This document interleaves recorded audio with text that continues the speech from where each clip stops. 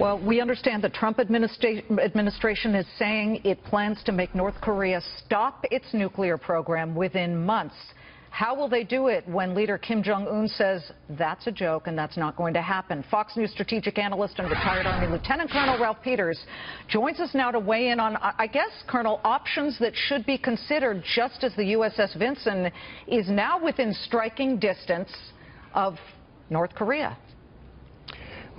Liz, this is the most challenging, the most difficult geostrategic problem we face. It makes ISIS look like child's play. And I think there are people in the United States, especially those not familiar with military operations, who imagine that this could be done with some sort of limited surgical strike.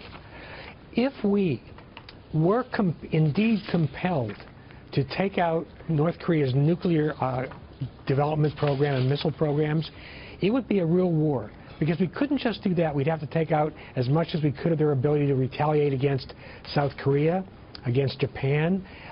It would be a wave of strikes that, in my view, would have to be more intense than those we launched against Saddam Hussein if you're going to do it right and strip their retaliatory capability. So this is not something to be taken lightly. It's not just Washington games. But that being said, we never should forget that for all our federal government does to us and for us, its primary reason for existence is to protect the United States citizens and territories, and if it comes to a threat against our territory and citizens, we do have to act. How about this, Colonel? This is just moving on the wires. Vladimir Putin, the Russian leader, is now calling for a resumption of 6 ways international talks on North Korea. What does that mean? Tell our viewers. It means that Vladimir Putin is trying to be a player. He's suffered a number of geostrategic reverses lately.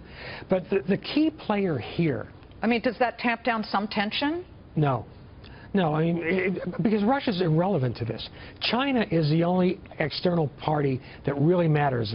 And China, I think, I fear, has misled President Trump into thinking they're really going to do something this time.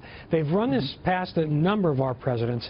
And so if China isn't ready to act decisively, eventually we start shooting. How does this all play in? And we don't mean to be crass, but as a business network, I'm just wondering if some of that has to do with keeping a lid on bigger gains on a day like today.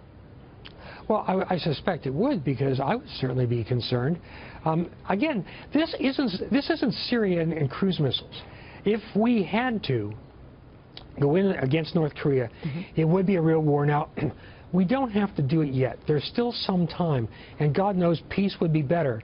But Kim Jong-un is not only so unpredictable, but I think so uninformed about the reality of his military situation that we could wind up in a conflict that nobody really wants. Colonel Ralph Peters, thank you so much. Thank you, Liz. Great.